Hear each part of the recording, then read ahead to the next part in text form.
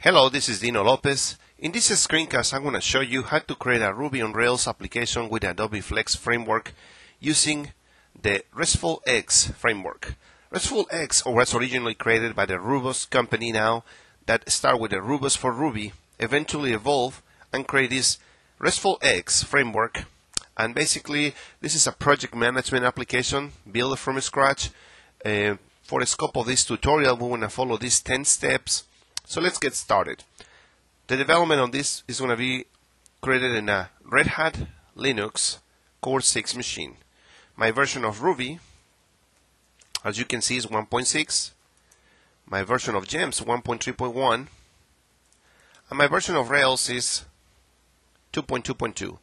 Part of the requirements is that I have to have at least Ruby on Rails 2.1 or higher, which I do. I do have a higher version of MySQL. And it's asking for a Flex Software Developer Kit.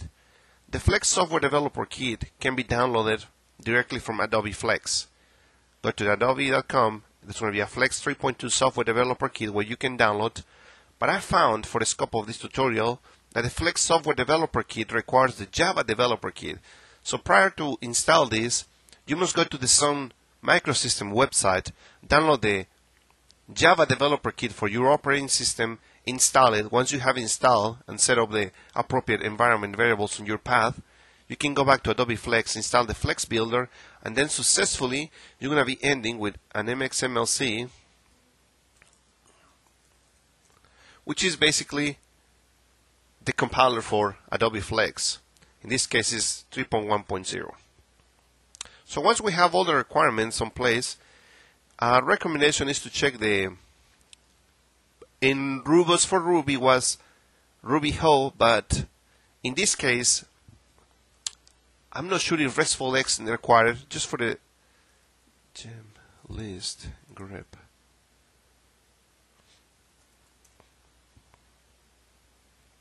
I do have installed anyway for backwards compatibility. So let's get started. I want to start with basically step number 1. I want to create a Rails database SQL, call it Pomodo, just like the tutorial says. Basically, it's going to create a Ruby on Rails application and nothing fancy. We change directory to the new application we just created. Now, RestfulX is currently installed. If you have not done this before, you can do gem install RestfulX just like shows here. Otherwise, if you have it installed, in this case I have installed, I don't have to do it at this point.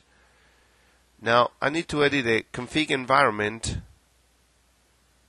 and tell it to use this gem RestfulX. So I want to do vi config, and once I edit it, at the end I want to add the line.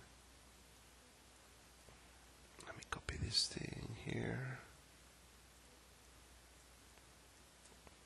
Here we go. I just added config gem, use RestfulX. So that step is done. Then we want to use the framework. Script generate rx config.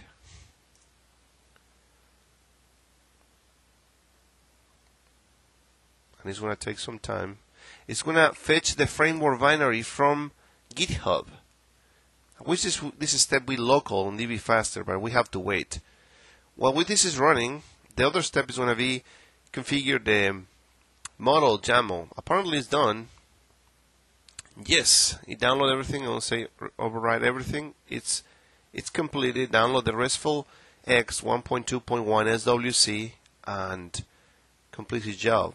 The step number 6 is going to be create a new database model YAML file, which I want to copy here. I want to explain this in a minute. db model.yaml. Slightly different from the regular Ruby on Rails application. This file we concentrate the project, which is the name of one of the tables of projects. Has strings, names, notes, start date, end date, complete date, belongs to some relations that are clear right here. It's interesting how this reminds me the way that the Cisco IOS concentrated in one single text file all the logic of the router configuration. This seems like in one file it's going to have all the dependencies, everything, and beautifully can create all the applications. This is very, very ingenious way, I think.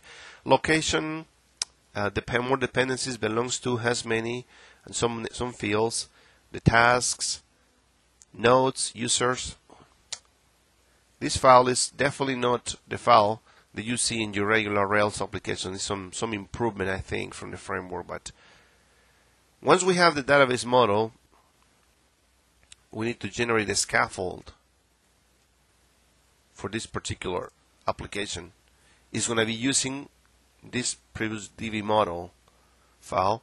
It's going to link all together for the Flex applications. I want to say yes, replace everything. And later, there's another step here to configure the database YAML. This is familiar from the regular application. Basically, set up the user and password for your application. I'm going to copy a file that I have previously with my user and password, so I don't expose those user and passwords here in the screencast. But it's basically changing the username and password of the database. And I want to do the equivalent of what will be RegDB migrate in a Rails application, which is RegDB refresh. Using those settings of the application, it will actually create those tables and create everything beautifully. Apparently, it doesn't know Pomodo development.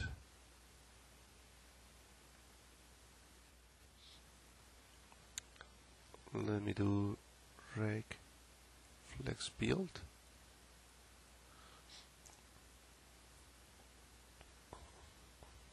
This step is actually using MXML and is compiling the application, is building everything together based on those tables, based on everything linked together, and it's going to end with the actual application, the Pomodo SWF, and if it's ready to go, pretty much we can just launch the web server. Let me just copy this and start the web server. And just like a regular Rails application, it's using the web brick on port 3000. I'm going to my web browser and go to the IP address of this machine on port 3000, and voila, there's the application. I can add a new user. It's going to be Dino.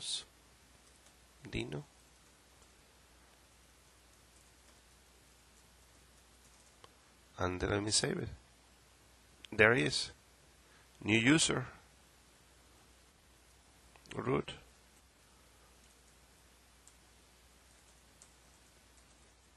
Localhost. Save user. Then go to locations. Assign for user Dinos on the user house.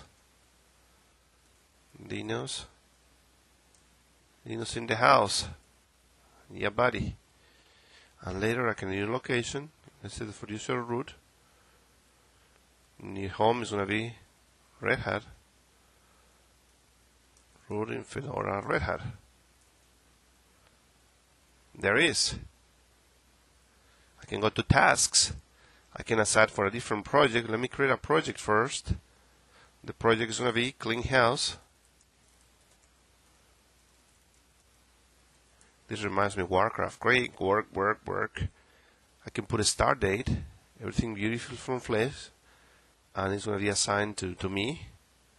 And save the project. And the task for the project Clean the House, Location House, is going to be assigned to user Dinos.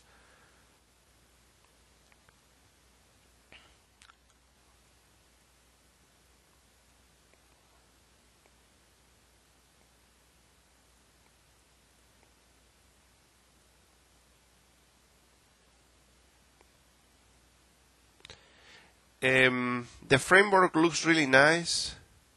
I can put notes for Dinos. Don't forget to upload to YouTube. And there he is. I can create a new node for root. Jump update. Very nice, very easy.